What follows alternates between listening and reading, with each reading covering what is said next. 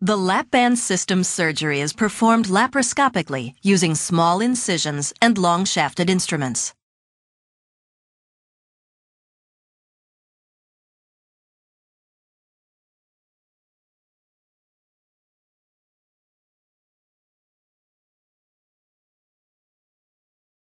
The lap band is inserted through one of the incisions and is wrapped around the stomach.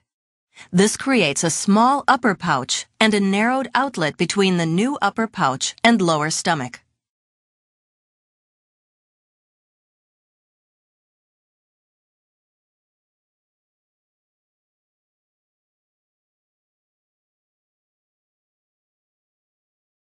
The lap band system is connected to an access port, which is fixed to the muscle wall under the skin.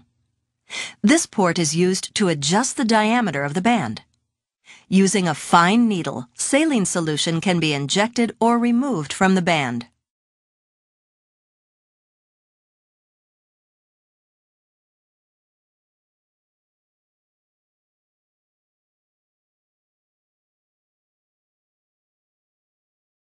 As saline inflates the inner surface of the lap band, the stomach outlet becomes smaller.